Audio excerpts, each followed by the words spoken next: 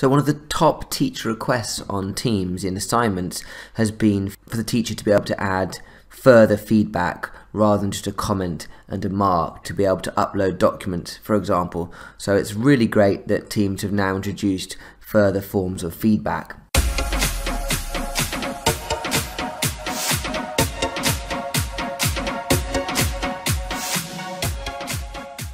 So here's an assignment that I have set some students, set a class. We're seeing it from the student's perspective here. They've been told what to do. There's a YouTube video attached there to the task. They've been told how much it's going to be scored out of.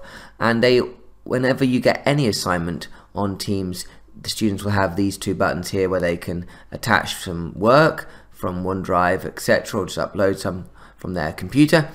And also they can create content straight off to submit with this assignment if they want to do it that way, such as a Word document if they needed to write some answers to a question, or even a video recording, or even a whiteboard. So for the purpose of this, I'm just going to attach a new document and click Hand In.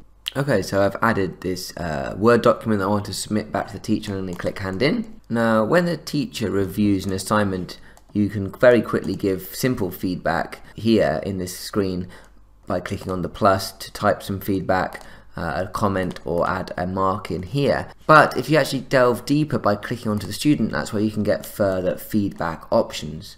So I can actually give a bit of video feedback if I want to. I can click the video button and I can record myself giving some feedback. I can also upload a document, maybe a mark scheme, maybe a model answer that I want to provide back to them, or I could again create a new document if I needed to add some feedback in that way. Perhaps I may even choose to show them a demonstration of how to answer the question properly using Microsoft Whiteboard, and I can do that. I can create a new whiteboard. Once it's created, you click on it to open it.